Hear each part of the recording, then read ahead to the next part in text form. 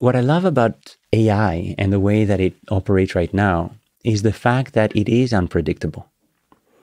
There's emergent behavior in our cognitively capable artificial systems that we can certainly model, but we don't encode directly. And that's a key difference. So we like to say, of course, this is not really intelligent because we coded it up. Mm-hmm. And we've just put in these little parameters there. And there's like, about 6 billion parameters. And once you've learned them, we kind of understand the layers. But that's an oversimplification. It's like saying, of course, humans, we understand humans. They're just made out of neurons and, layers of cortex, and there's a visual area, and but every human is encoded by a ridiculously small number of genes compared to the complexity of our cognitive apparatus. 20,000 genes is really not that much, out of which a tiny little fraction are in fact encoding all of our cognitive functions. The rest is emergent behavior. The rest is the cortical layers doing their thing. In the same way that when we build, these conversational systems or these cognitive systems or these deep learning systems, we put the architecture in place, but then they do their thing. And in some ways, that's creating something that has its own identity.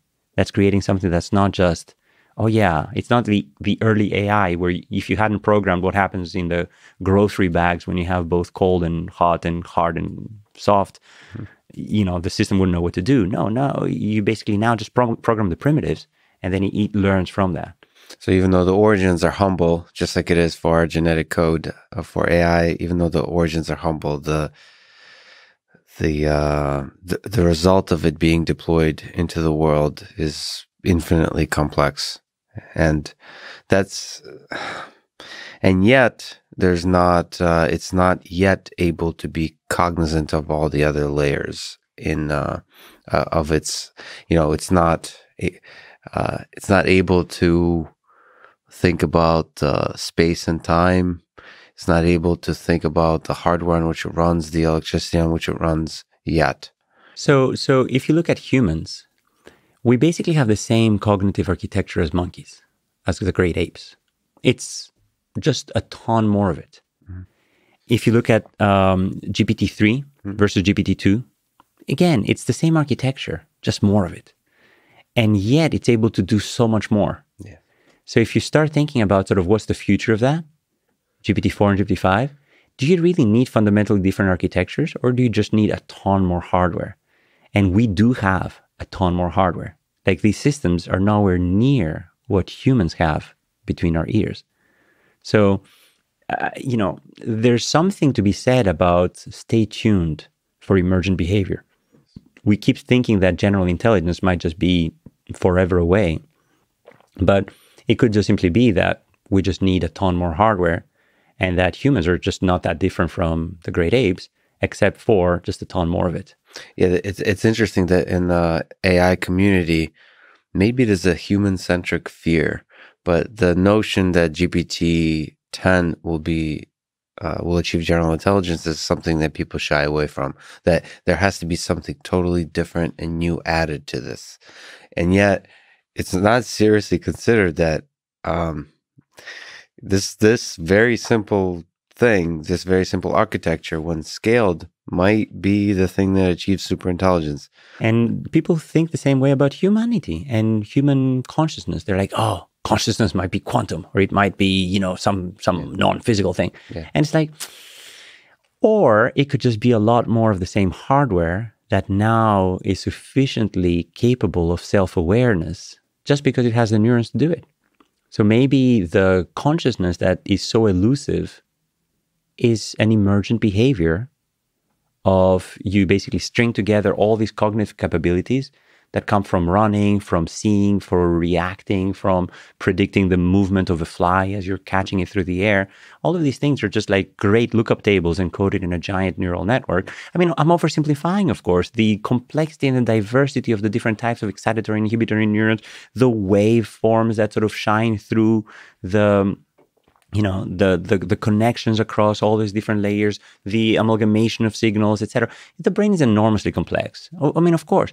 But again, it's a small number of primitives encoded by a tiny number of genes, which are self-organized and shaped by their environment. Babies that are growing up today are listening to language from conception. Basically, as soon as the auditory apparatus forms, it's already getting shaped to the types of signals that are out in the real world today. So it's not just like, oh, have an Egyptian be born and then ship them over. It's like, no, that Egyptian would be listening in to the complexity of the world and then getting born and sort of seeing just how much more complex the world is. So it's a combination of the underlying hardware, which, if you think about as a geneticist, in my view, the hardware gives you an upper bound of cognitive capabilities, but it's the environment that makes those capabilities shine and reach their maximum. So we're a combination of nature and nurture. The nature is our genes and our cognitive apparatus, and the nurture is the richness of the environment that makes that cognitive apparatus reach its potential. And we are so far from reaching our full potential. So far. I think that kids being born 100 years from now, they'll be looking at us now and saying what primitive educational systems they had. I can't believe people were not wired into this, virtual reality from birth as we are now, because like they're clearly inferior and so on and so forth. So I basically think that our environment will continue exploding and our cognitive capabilities. It's not like, oh, we're only using 10% of our brain. That's ridiculous. Of course, we're using 100% of our brain, but it's still constrained by how complex our environment is. So the hardware will remain the same, but the software, in a quickly advancing environment, the software will make a huge difference in the nature of like the human experience, the human condition. It's fascinating to think that humans will look very different 100 years from now just because the environment changed, even though we're still the same great apes, the descendant of apes.